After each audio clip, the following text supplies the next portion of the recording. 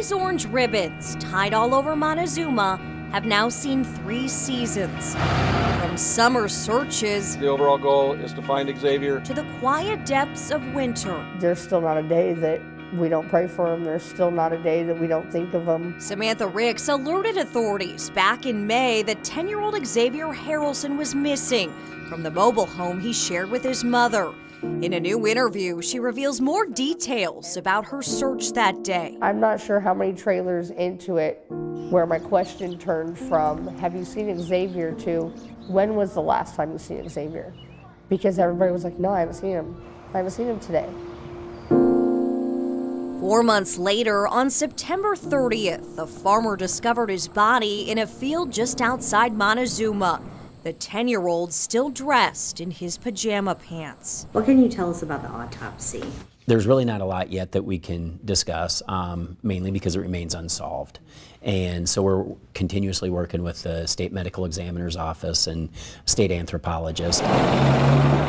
The Iowa DCI says they recovered all of Xavier's remains, but won't publicly reveal a cause of death. We do like to keep it close to the chest because there's probably only one person, one or two maybe, out there that knows what happened. The crime still leaves many traumatized, including Rick's son Kyle, who was Xavier's close friend. He will not play outside.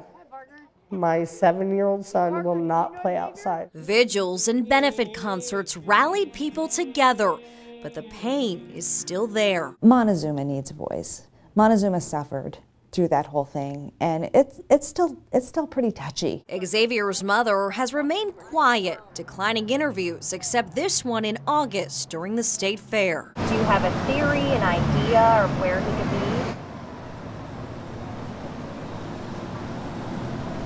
God, I wish we did.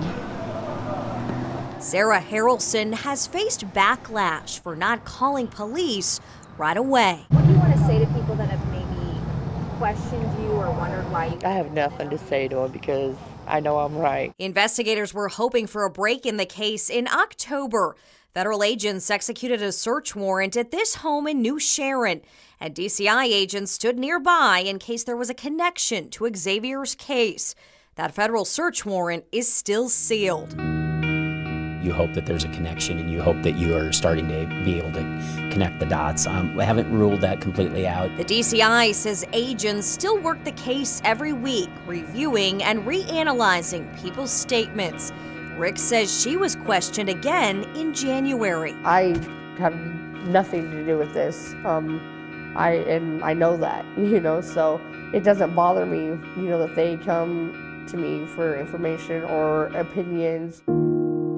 Her focus, she says, is on remembering Xavier and what he gave to the world. It was such a joy to be around. His smile, I'll never stop talking about that smile. And authorities will not reveal if they have any suspects or who they are keeping a close eye on, but say they are actively following up on dozens of leads every week. Now, if you have any information, no matter how small it seems, from those days surrounding Xavier's disappearance in May, authorities want to hear from you. You can call the Poweshiek County Sheriff's Office at 641-623-5679. Stacy. Laura, thank you.